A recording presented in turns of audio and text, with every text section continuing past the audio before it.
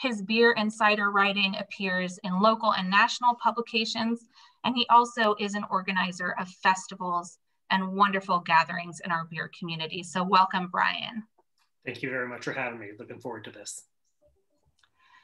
So I want to begin today by opening up the floor to you, Christina, and asking you to provide us a little bit of a state of where we are in beer right now. What did 2020 look like for us with the COVID-19 pandemic on a statewide and regional level? And what new opportunities and challenges do you see us facing as an industry? Great.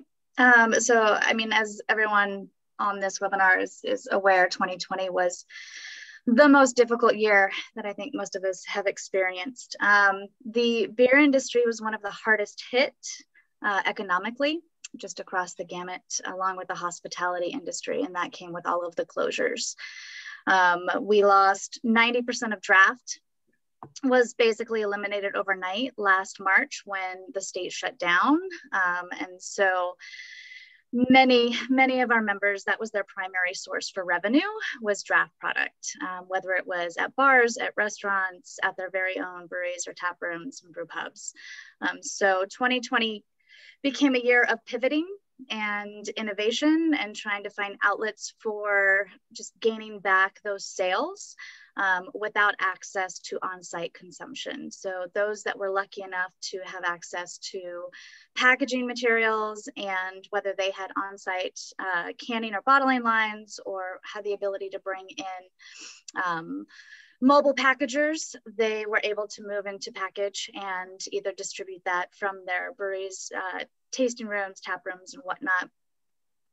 Or a lot of shift to direct to consumer. So shipping, and those that were lucky enough to have vehicles and manpower move to delivery, which Sonia Marie, I know you know all about home delivery.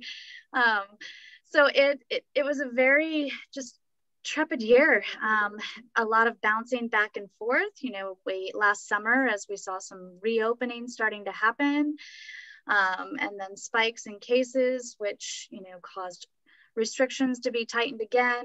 We had the fires last fall, which unfortunately affected quite a few of our members, whether it was potential evacuations or quality of air. So even with the reopening, outdoor seating was the only option. And then you bring on the fires and all of the smoke, which turned into closures again.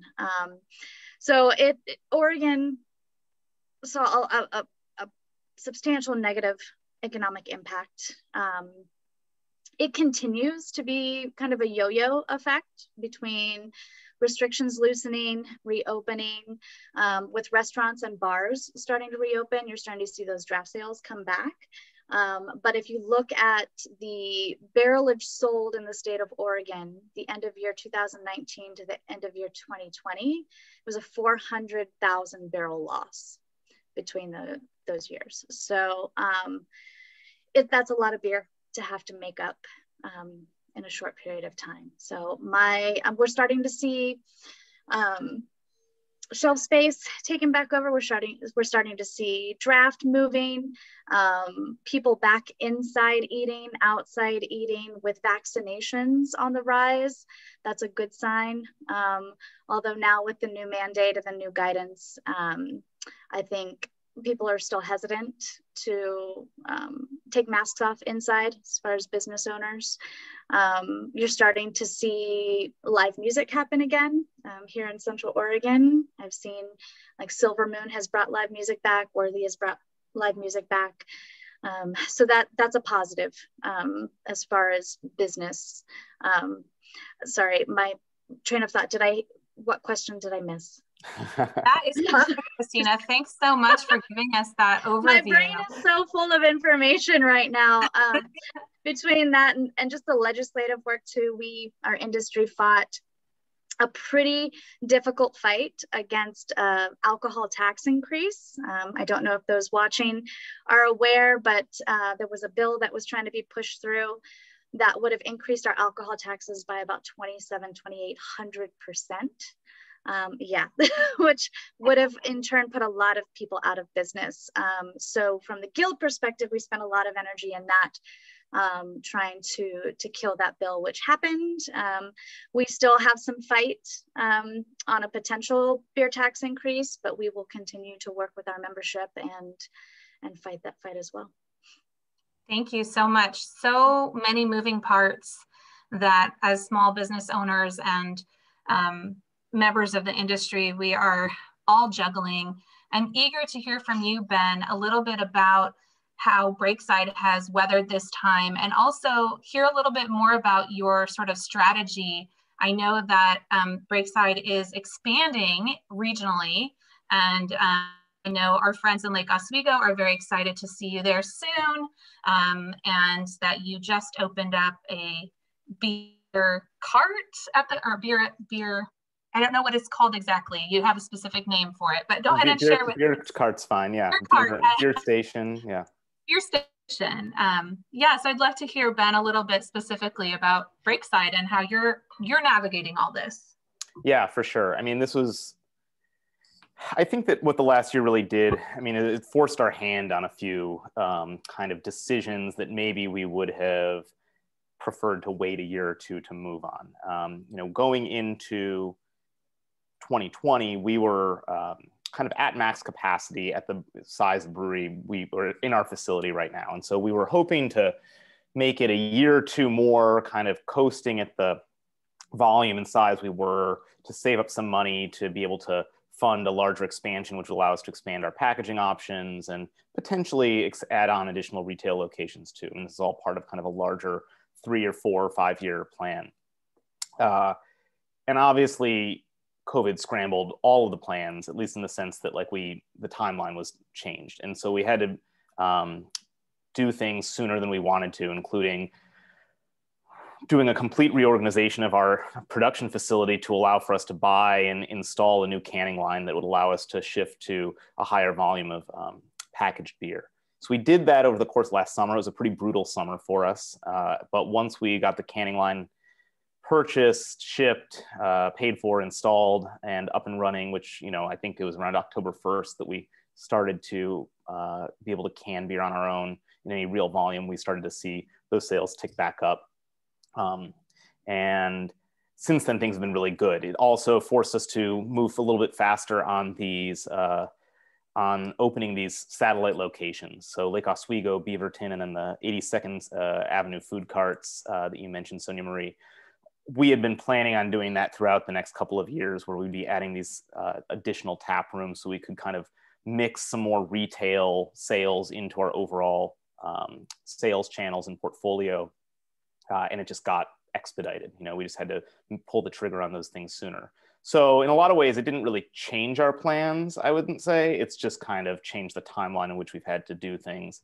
But, you know, in good news, this is, I want to say April of 2021 was our biggest month since July of 2019. And May will probably be the 6th or 5th largest month in the history of our company. So we've gotten, we expect that June, July, August are only going to be better for us, you know, knock on wood. But yeah, that's where we're at right now. Thank you so much, Ben. I know that Breakside continues to grow in both its innovation with its new barrel, you know, emphasis on new barrel aging stuff coming out. And those of you that ordered the 6-pack beer, there is a beautiful beer there. Can you tell us a little bit about Rainbows and Unicorns? Beer? Yeah, Rainbows and Unicorns is our kind of easy drinking IPA. This is a beer we've made actually since, this is a funny story. If I can take a second to tell this, is years ago during, when you wanted to enter a new beer into the Oregon Brewers Fest, when you wanted to get into the Oregon Brewers Fest, the application for this end of July festival came out in like January, you know, and as a small brewery or a newer brewery, you were encouraged to produce a special beer, a new beer, a one-off beer for it. But when you filled out the application in January, you were supposed to tell them what the beer was going to be, as well as what the name was going to be. And I got an email from someone on our team, this is like in early 2015, be like, hey, OBF applications due today. We need to know what you're going to brew. And I'm like, I don't know what we're going to brew 6 months from now for a one-off draft beer in the middle of the summer. So I think I was actually lying in bed filling out this application at that point. And I just wrote out the words Session Rice IPA.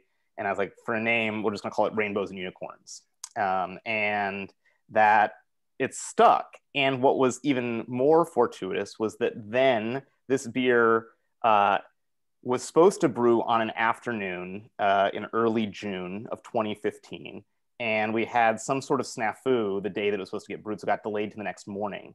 And that following morning was the morning that the Supreme Court announced its decision in Obergefell v. Hodges, legalizing gay marriage nationally. And of course, it seems like that's an especially appropriate name given the beer as a June brew. Turns out though the story's good, but the beer is also very good, and it's hung on for many years. 7 years later, we're still brewing it, and it's one of our 6-pack beers. It's a IPA made with Galaxy hops as well as some other Southern Hemisphere hops.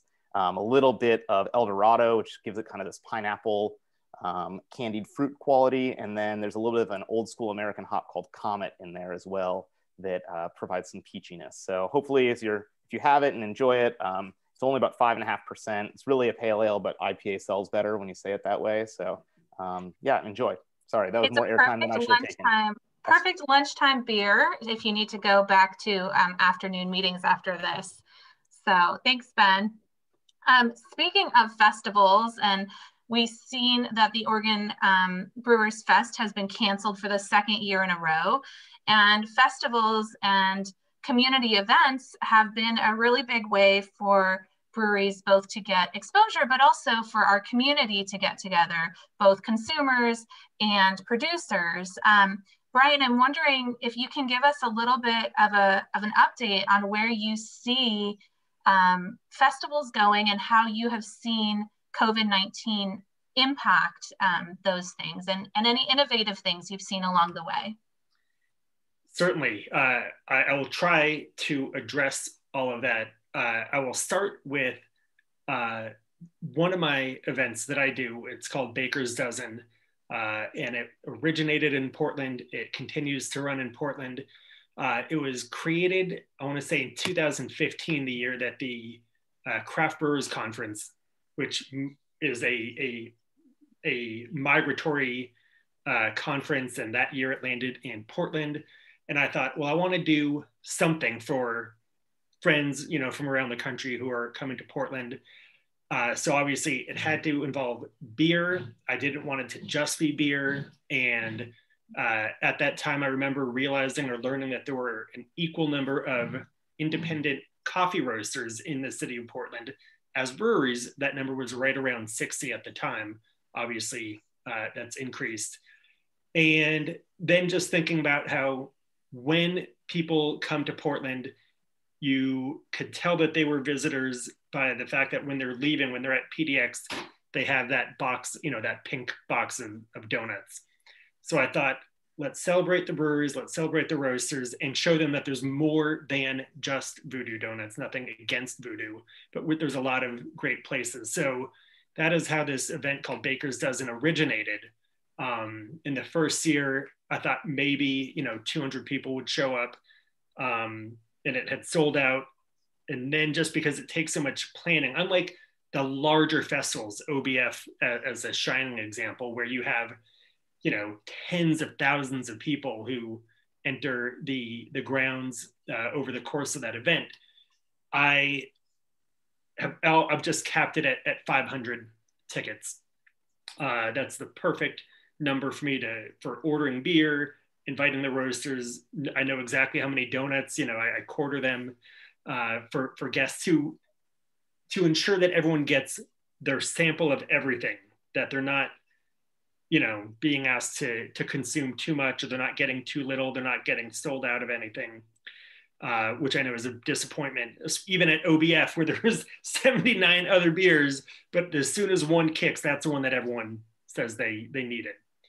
So again, 500 people, and the 6th annual was set to take place in March 2020. And I just remember it was a few days earlier that I had to send out the announcement to everyone, hey, don't worry, we're going into a 2-week shutdown. I don't know if I'm going to put this on in the beginning of April, but guaranteed, you have my word, this event will take place, even if it has to be on December 31st, 2020. And obviously, if we only had known then what we know now. So, you know, I really try to focus on putting on more specialty sort of niche beer festivals. And part of that maybe was my personal reaction to an expression that I think certainly people in the industry have heard, and I don't know how much it gets thought about outside, but among the consumer set, which is beer fest fatigue. You heard a lot about that. It seemed as if every single weekend there were 2 or 3 festivals, certainly around Oregon. That's why, you know, we're known as Beervana, and it's why you could put on so many really awesome destination-worthy events. I certainly know that I was attracting people from out of state.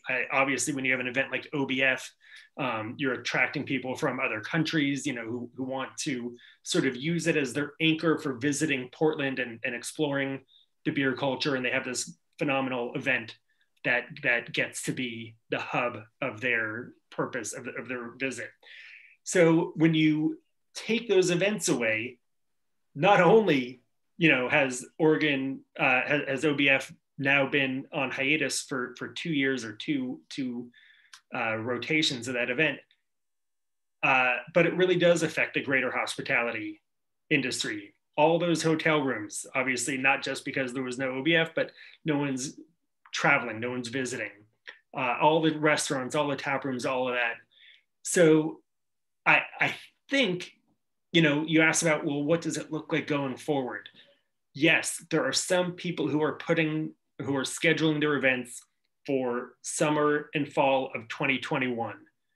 I beg and plead and pray that does get to happen. Certainly not just because of the couple, you know, things that I put on, but as a fan, as an attendee, as a consumer myself, I'm dying to go to those. I think that in the short run, that whole notion of beer fest fatigue is definitely out the window. I think that people, you could basically say, hey, I'm opening a 6-pack of 8-month-old beer, but it's a party, and you're going to have people pounding down your door to get in. I think that's what we will see in the near future. And as far as long-term, it is too soon to determine if people will ultimately change their behavior and that pattern, or will fall back into it. But I think as long as you are offering something that people want and are interested in, and there's a good experience. I mean, I think that's one of the things that we have seen as far as the pivot goes, is even more of an emphasis and a desire for experiences and experiential, you know, entertainment. So in my opinion, what is a greater experience than getting together with like-minded people and drinking delicious beers? Usually, as Ben mentioned, you know, OBF and so many of the festivals, I'm guilty of this too when I put on ones. People want to offer unique, you know, one-off beers. So all the coffee beers I do are generally, you know, have to be made for that event. The other events that I do, either they're unique or maybe they're rare. Maybe they're just hard to obtain in the city that the event is being held in. So, you know, as far as what happened, obviously in the past year plus, I know that I personally have pivoted towards offering online virtual beer tastings. I've had some pretty good luck with that, I'm happy to say, where I was hired or arranged to do private beer tastings, and I would always be able to cater it towards that audience, whether it was, you know, a small group of friends or a large company So I was doing anywhere from 4 to 80 people is pretty much the group that I had. And it's great because obviously that offers safety, it offers security. You don't have to worry about driving, drinking and driving, anything like that. But I'll be honest, as much as I will continue to offer doing those, I'd love to not have to do them again because I want to get back in person. And, you know, it wasn't just, I want to take one quick second to say it wasn't just the impact of the pandemic that greatly hit the beer industry. This past year was momentous. It was tumultuous in many ways. And it's worth noting or speaking about how issues of harassment to women in the industry, and not women in the industry, but consumers, patrons of brew pubs, beer festivals have, you know, that people such as myself who never experienced that and probably didn't know that it was taking place to the extent that it is.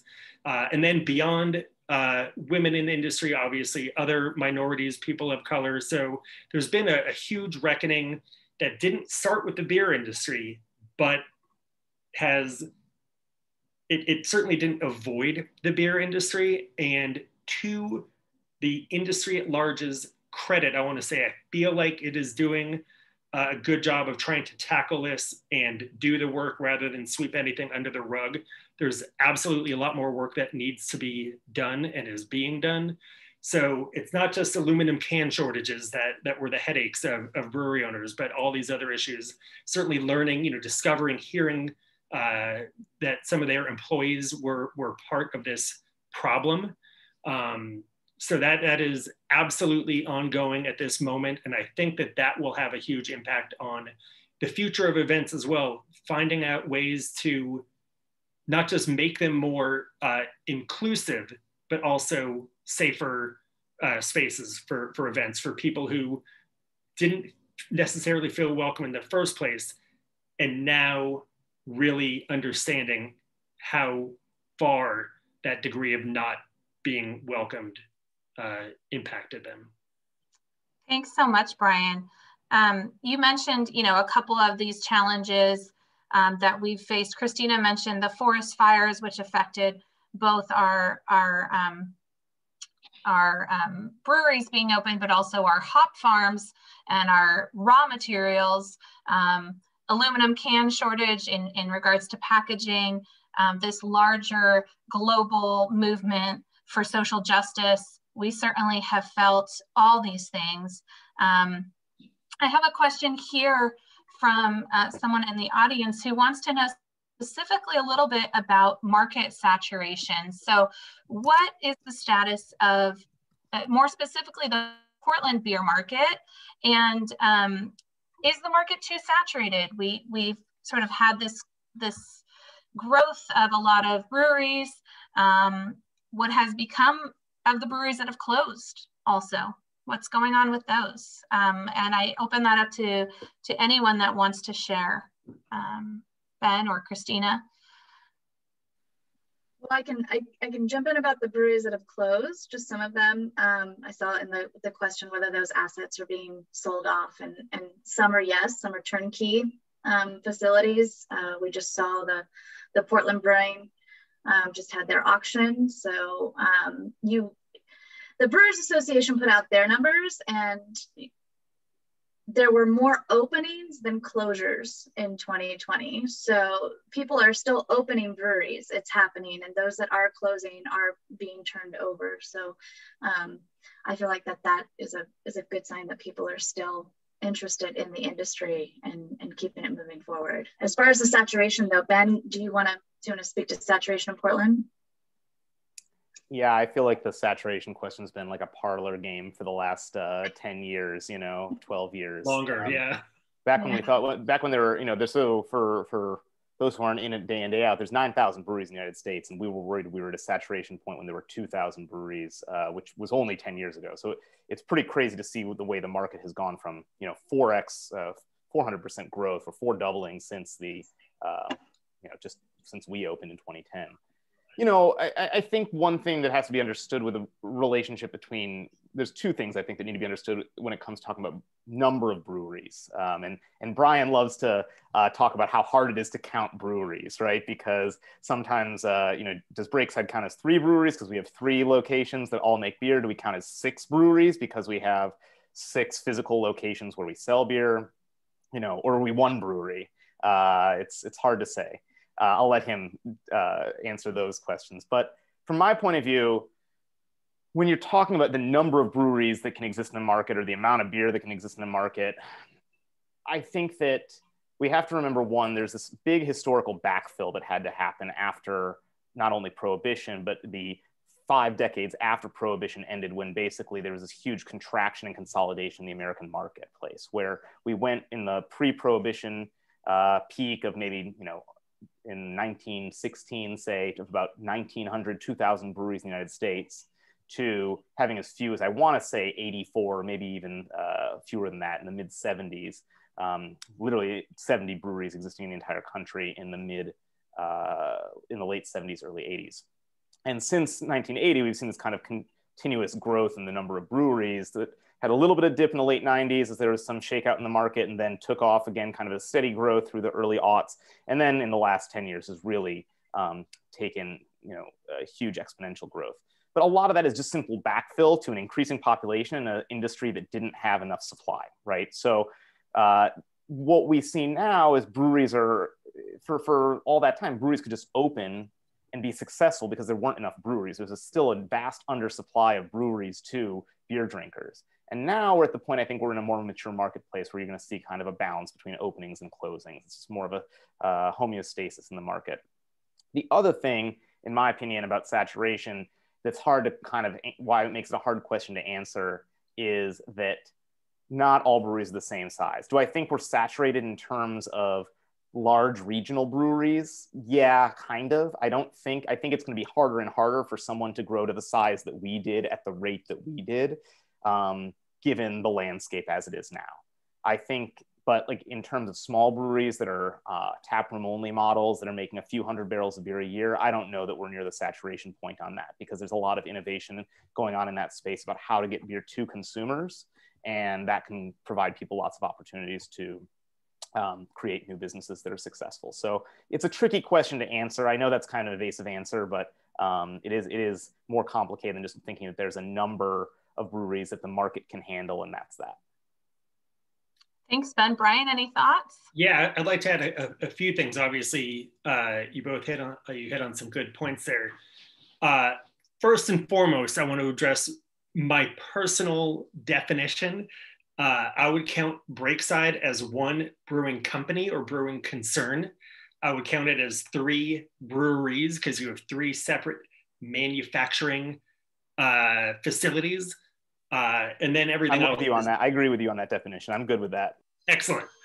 But you do see some places, and I'll use San Diego. I love to sort of poke the bear. It's just fun for me. I think San Diego is rightfully one of the craft beer destinations in the world, and certainly in the country. But they love to brag, how many breweries they have, but they count all of their satellite tap rooms or tasting rooms.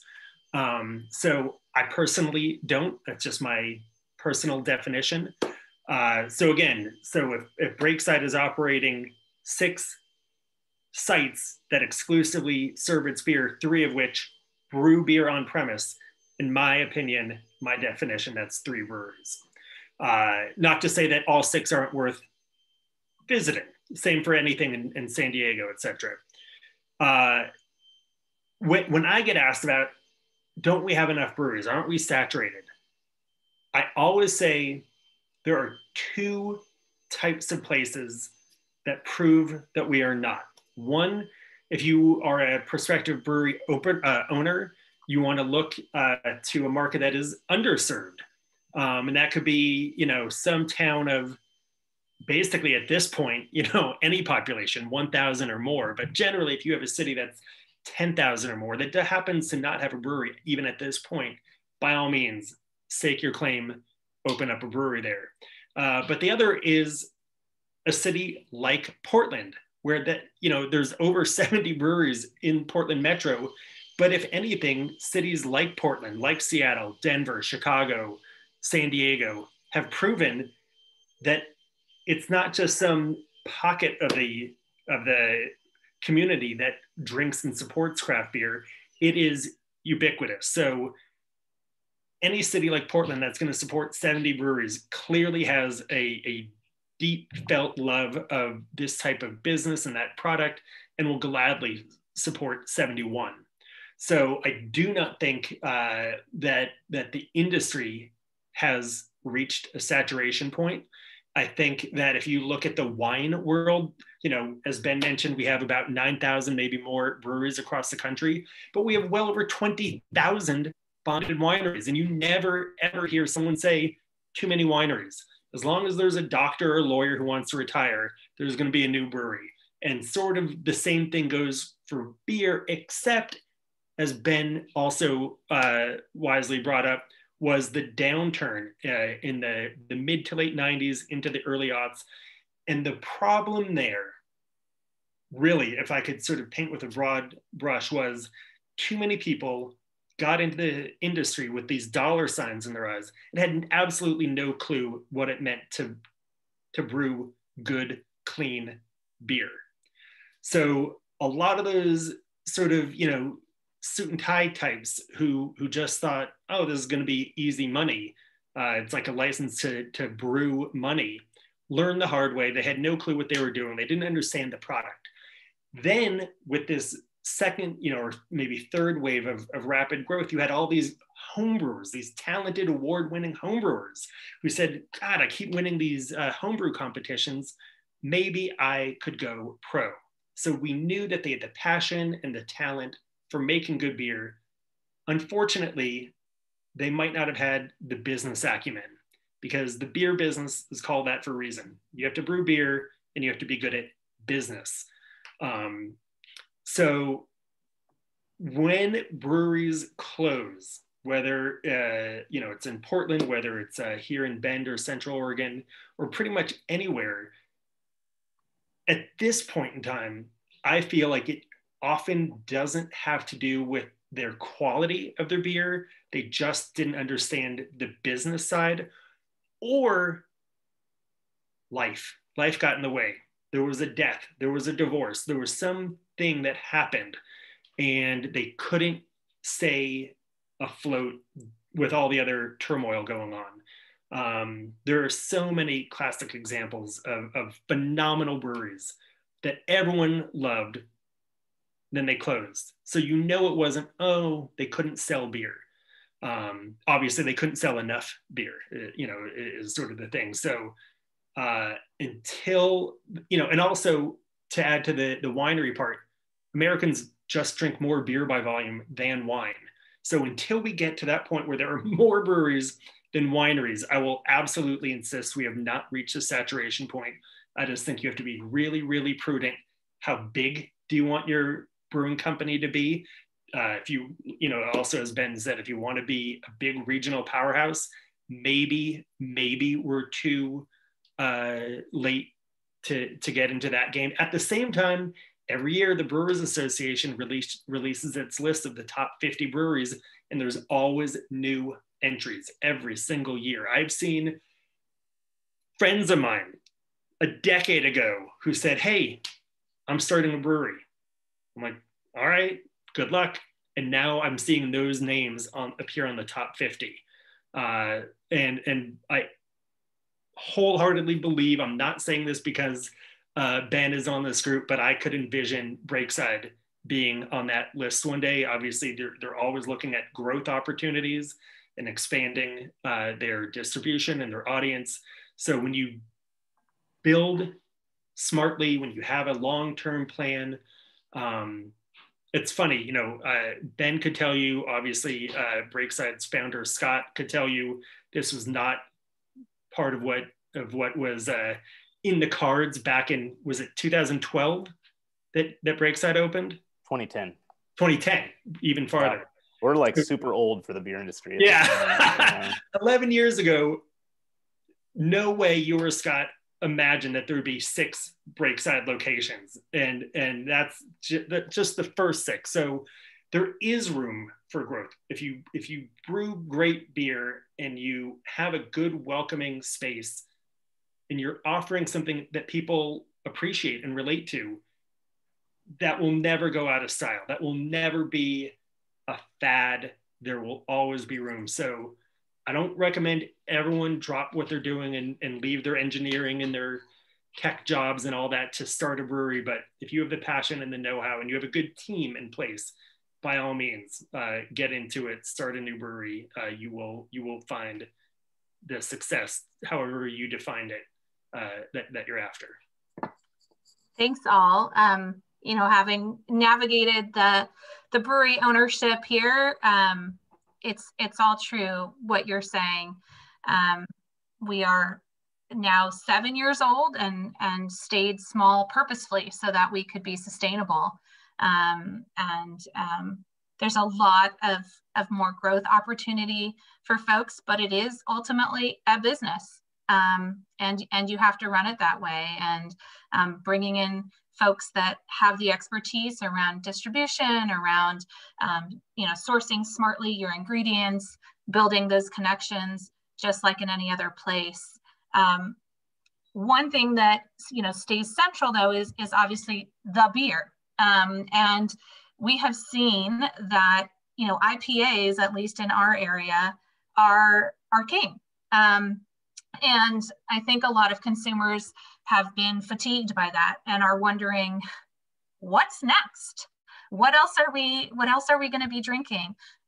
What is interesting and innovative, or perhaps making a comeback? What trends do you see emerging in the next few years around the actual product? So I'll just open that up to anyone. So no one is chiming in, or no one's chiming in first. I am happy to do that. And only because I was thinking about it this morning. I went to a couple different markets, and I whether I'm there for bananas and broccoli or whatever, I'm always going to look at the beer section. And usually I'll be weak-willed and end up making a purchase. So the purchases that I made today, in addition to this very, very tasty IPA, Wanderlust by Breakside, I bought Block 15's ESB. Now, Ben, just said, he started 11 years ago. That some of us, anyone who's older than 22 at this point is sort of old by industry standards. But there was a time before IPA, there was a time when people drank beers that did not end in the letters IPA. And ESB had been an old favorite, so I sort of make it a point to, whenever I see an ESB, I buy it, because it's not just enough to say, when are hazies going to be over? The reason hazies are the benchmark, the tent pole for the industry is because people are buying them like mad. So you'd be an idiot not to make the best-selling style of beer. Just plain and simple. Now, it's not that I don't like hazies. I'm happy to drink them. It's not all I want to drink. So I realized that I need to vote with my dollars. So I bought the Block 15 ESB, and I bought the Away Days bitter. And then I bought a rice lager from Ruse. And obviously, Ben, you mentioned rice in Rainbows and Unicorns. I hope that that's still a part of the grist. We're absolutely seeing a huge wave of Crispies, right? These easily crushable, sessionable lagers and light beers like that. And there's a comment here from someone, Aaron Perlman. He asks, when will the IPA craze be over? Can we have a porter craze, an amber craze, a brown ale craze? No, we cannot have an amber craze. I'm sorry, Aaron, we cannot do it. But the reason is no one's going to buy all that amber.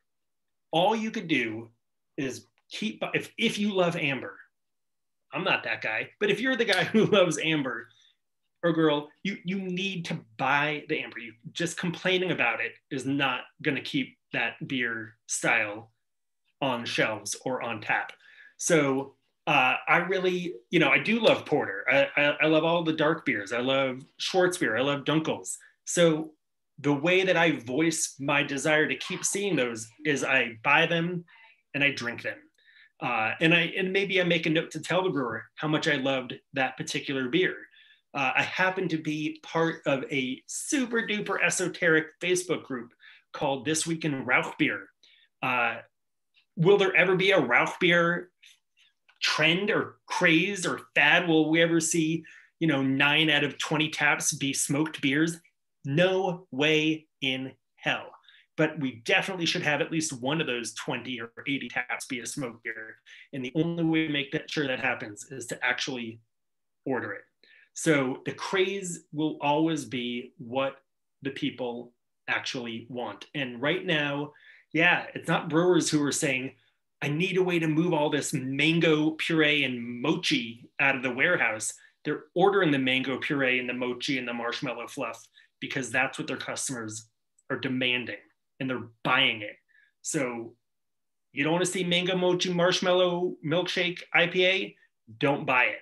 As long as someone's buying it, you're going to see that beer on shelves and on draft and whatever it is you want, whether it's you said, is it innovation or is it sort of a retro thing? It's one of my personal favorite things about being a beer drinker in Oregon is that you absolutely, whether it's, on retail shelves or in tap rooms, you definitely see a wide variety of beer styles. And it kills me because I hear from people in other states who say, no, can't find an amber.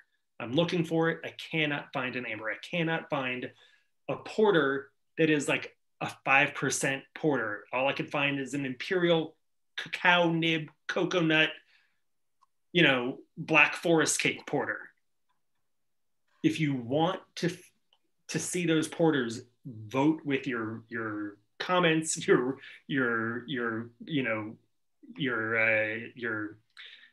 communication with the brewery, but most of all your money, because that's the only way to keep beers around or to get them around. And at the same time, if you want more innovation, if you want more experimentation with everything from exotic fruits that you've never heard of to animal parts, I guess that's how you vote for those beers, is by buying those. Thanks, Brian. I will say, Leikam Brewing does have an amber, Burnin' for you. We also recently released an amber with chanterelle mushrooms. It brought in, sort of a little twist to it. So sometimes it's about also going to diverse producers and going outside of what you might be finding at Fred Meyer. Not that Fred Meyer doesn't carry wonderful brands. Like I was at our local Fred Meyer and snapped a picture of this amazing display and sent it to Ben. I was blown away of Wanderlust with the beautiful wolves. And I just thought, my goodness, to go into the store and see your baby like that. I know the first time that our beers went on tap at just a local bar, I was overwhelmed with it. So, but diversifying producers is also really important. I do want to add one thing, if I may interject, which is there's a huge difference in core brands and one-offs, right? And I don't even just mean seasonals, like limited availability beers that you see every year, but are you going to have an amber with chanterelles all the time? That is a beer, and I'm just speaking for myself personally, I don't even love mushrooms, but if I see an amber with chanterelles in it, absolutely, I'm definitely going to order that beer. Again, as a non-mushroom lover, I found a lot of beers with mushrooms that I really do enjoy. I will mention that I think candy cap mushrooms are the perfect. Hands down. Ben, you were saying. Yeah, so it's one-off versus how do you get someone to buy that beer over and over again?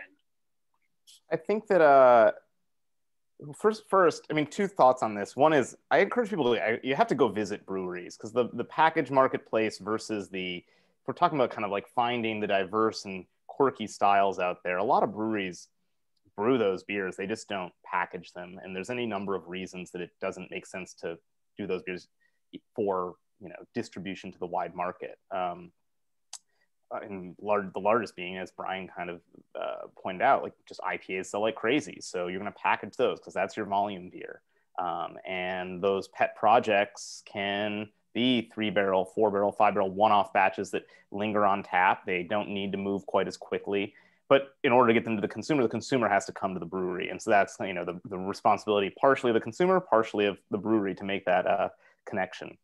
But, you know, like in this year's Oregon Beer Awards entries, for example, if you look at, you know, we have about 29 different categories that span the entire spectrum of beer. And if you can kind of like group some of those categories together, and if obviously the hoppy beers are the largest number of entries, but the second largest are what I would call kind of like classic pub styles: ambers, browns, porters, other classic English styles, red beers, things like that, that just don't get a lot of package distribution. So those beers are being made. I mean, they made up over 5% of the competition.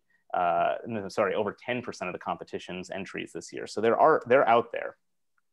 The other thing, and this is I'm going to make the plug for IPAs. I'm going to make the plug for modern hops here, which is that if you don't think you like IPAs, I really encourage you to go to some of the world-class IPA producers who are making some of the best IPAs in the world in the Northwest and try those beers. It might just be you don't like old IPA, like old school IPA that was overly bitter, overly caramelly, really unpleasant to drink a lot of the time. And you might not like bad IPA, but I don't like bad Brussels sprouts.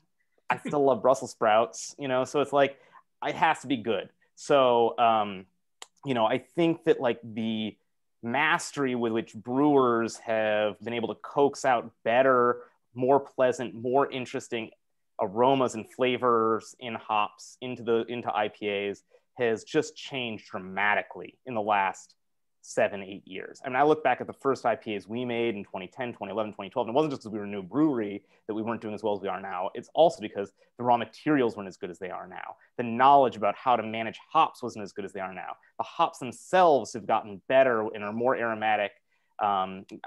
Actually, a friend of mine who thinks that all IPAs taste like old socks or dirty socks out of a hamper was tasting some of our IPAs recently. She's like, these are good. These taste fruity. They taste bright. They taste tropical. They taste piney. It's like, I don't taste sweat. I don't taste BO.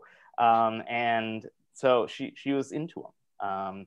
And so I think there's an opportunity for a lot of people to rediscover good hoppy beers. Thanks, Ben. I definitely agree that the evolution in the raw materials has been quite amazing, and the innovation around hop breeding and all that, as well as now more specialty malts and interesting things coming out in that world as well. It's incredible to see, from the fields all the way to the pint, how the industry is continuing to innovate all over. I have a question here from someone who's asking, what opportunities are there to build community or volunteer or help out in the local beer industry and community? How can folks get involved? In the past, we've been able to have volunteers at beer fests. And are there any upcoming events that folks can participate in? And thoughts on that? Any ideas? Well, we will have our Portland Fresh Hop Fest.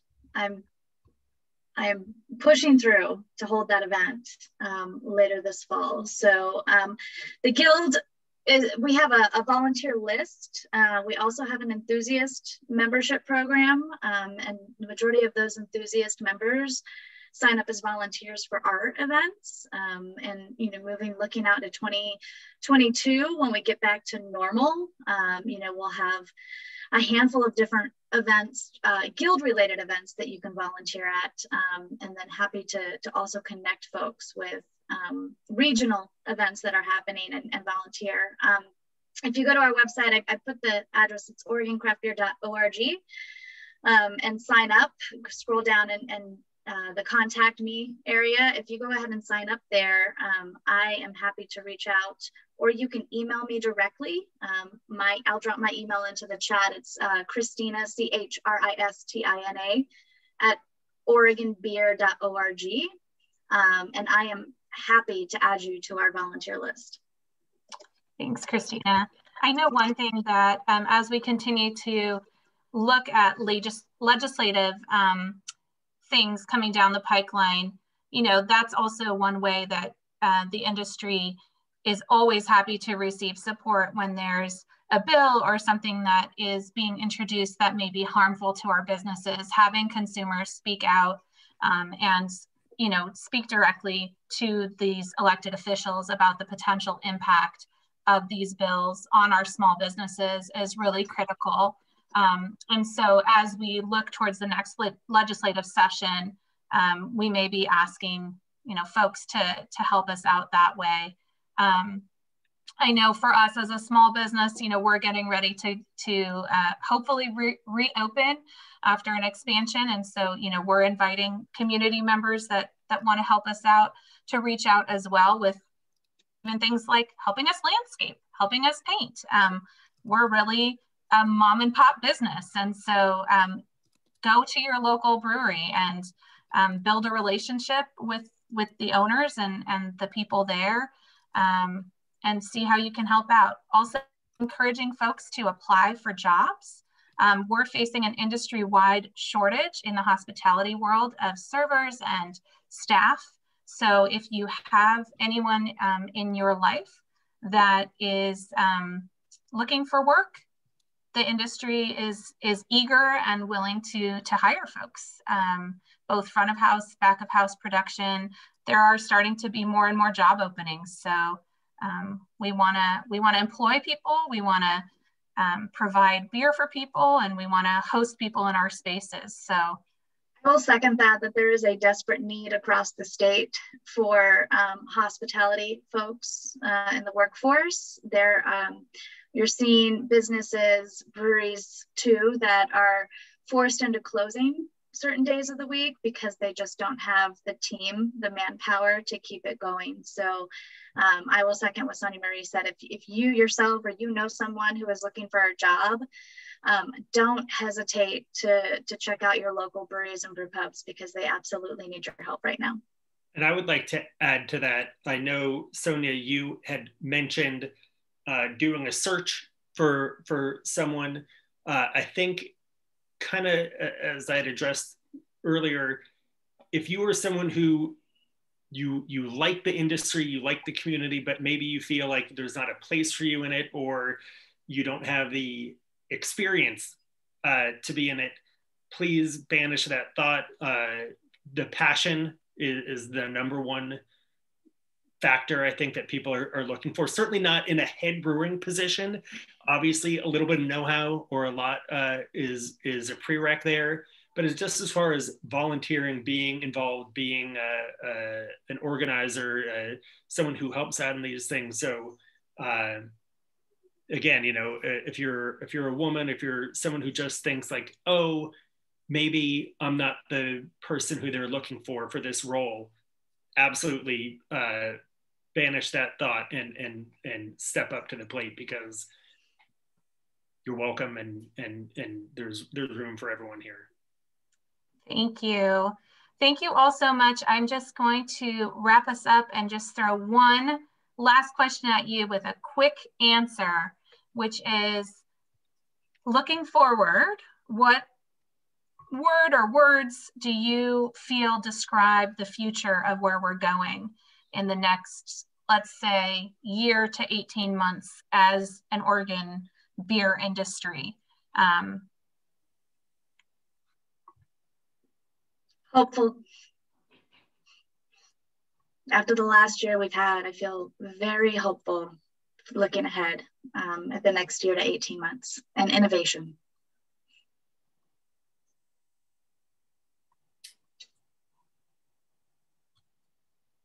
I guess I would say, yeah, cautious optimism is kind of where I'm at. But I also think it's going to be an exhausting couple years ahead. Yeah. I think there'll be some public intoxication. People can't wait to go out to a tap room and party like it's late 2019. Like 1919. Well, Yeah. Yeah. 1917 or 2017. Yeah. Yeah. Oh yeah. A lot of drinking. Thank you all. We very much appreciate you coming and sharing with us your expertise, your time, your sense of humor. I feel so grateful to, again, have you in both of my worlds colliding here today. I'm so grateful. For me, my biggest word is community. That's what I stand for, whether it's with the beer industry or with the Jewish community. And part of our brewery is bringing those two together. And so I feel very grateful to have you here today. I'm going to hand it back over to Saul. Thank you again, Saul, for having us. And have a wonderful rest of your day, everyone. Saul, I'm going to hand it back to you. Thank you so much. Thank you, Ben. Thank you, Christina. Thank you, Brian. And thank you so much, Sonia Marie. This was excellent. Learned a great deal as always. This past weekend, I was up in Astoria, and I had, for the first time, a beer called Hold My Pickle, which was a pickle beer, and it was absolutely delicious. So as a sour beer person, I like to see the innovation that is going on.